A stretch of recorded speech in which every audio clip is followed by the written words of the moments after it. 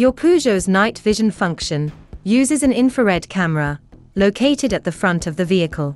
It identifies the presence of pedestrians and animals and warns if there is a risk of collision.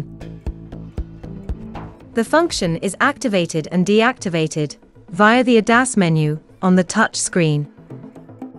To take advantage of the permanent display of the infrared camera image in the handset, select Night Vision mode by pressing this button. At night, depending on visibility conditions, the system identifies the presence of pedestrians and animals taller than 50 centimeters at a distance of between 15 and 200 meters. They appear framed in yellow. Once detected, it warns the driver up to 100 meters before the point of collision.